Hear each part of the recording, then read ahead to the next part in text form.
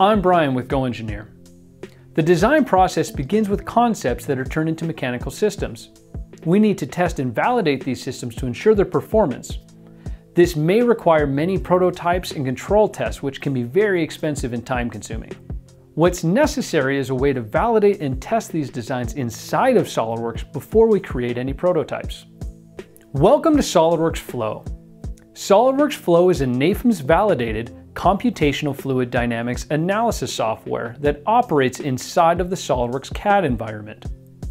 It allows quick and easy creation of fluid analysis simulations to test for heat transfer and fluid behavior in a wide variety of systems.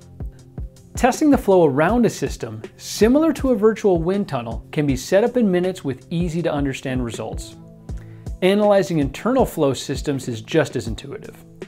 The analysis wizard walks you through the setup. Choose the type of analysis and select the fluids and solid materials from an extensive database. Once all the necessary conditions are established, running the study is just a click away. Designing for effective heat transfer can be difficult, but SOLIDWORKS Flow allows for the analysis of convection in both steady state and transient conditions. This is vital to the design of electronic enclosures, where packaging is tight and ventilation is limited.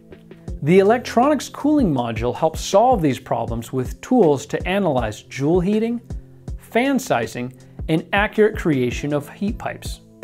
Finally, the HVAC module helps to analyze complex systems where radiation and human comfort is a factor.